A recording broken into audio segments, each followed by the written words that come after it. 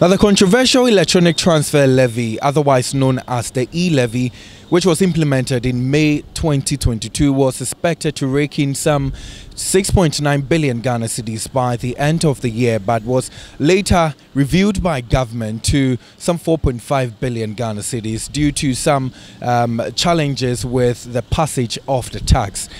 Now, several people, especially those in the downstream value chain, raised questions about its passage, especially the Momo agents, who said that it was going to take a toll on their businesses, with some citizens who patronize the mobile money transaction saying that it was also going to impact negatively on their finances. Now, it's been 3 months down the line, and how has this particular tax been faring so far? The tax policy, after stiff opposition from stakeholders, particularly the minority caucus in Parliament, was passed into law to be implemented at a reviewed rate from 1.75% to 1.50%. However, getting customers to continuously engage in electronic transactions in order to pay the levy has been unsuccessful. A survey by Imani Ghana with other stakeholders in June this year revealed that government revised estimated 4.5 billion Ghana cedis target was not feasible. New data from the Finance Ministry reveals that 92.7 million Ghana cedis has so far been raked in, amounting to about 6.2% out of the 4.5 billion projected yearly amount.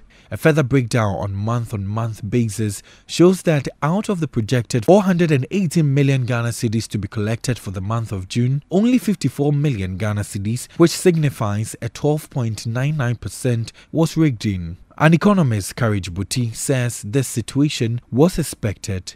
We saw from the beginning that a lot of people were averse to it, and I argued severally on different platforms that I thought the whole idea of bringing a lot more people to the tax net is great, but the approach they've chosen is not an optimal one, because then it ends up punishing people who already pay tax.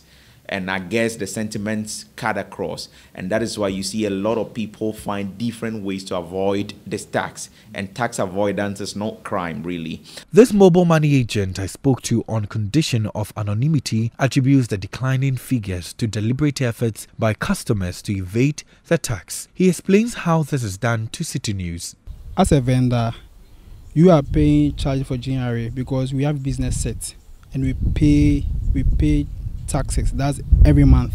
Yeah, so they take the charges from our business set. If you come, you don't want to pay e-levy, you tell me that you are withdrawing. So when you withdraw, then I send for you. So it's like the same thing. There is no other way again. Yeah, the same thing. Okay, so they withdraw as if they are withdrawing, like just withdrawing, and then they give it to you, that you send it, because you will be paying for the charge. Yeah. The news team caught up with a section of Ghanaians who still think the tax policy must be either reviewed downwards or scrapped completely. It should have been looked at from the Ghanaian perspective, because we complained initially that the tax burden is already too much. So if we are not achieving the target, it means that Ghanaians are not accepting the rate at which they are being charged. The e-levy, I think we have to scrap it, because there's no use of it anymore. No, but the government said, okay, we will use the e-levy to sort ourselves as a nation, right? Now, the e-levy has come, and it has no use.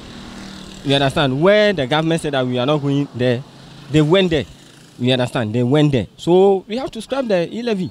But will the scrapping of the tax policy be the ideal way to go, particularly considering the current economic hardship of the country? What you want to do is run till end of the year, have a proper review with data, history of data. At this point, we are talking about with just about 3 months of data. When we have, say, about 6-7 months of data, and you can do some trend analysis to determine where the causes of the default are, why people are not interested, if you can pick some trends, then informs what policy decision you take as to whether to continue, whether to revise the rate downward, or to do something else to it. Reporting for Citi News, my name is Kweku Ediamansa.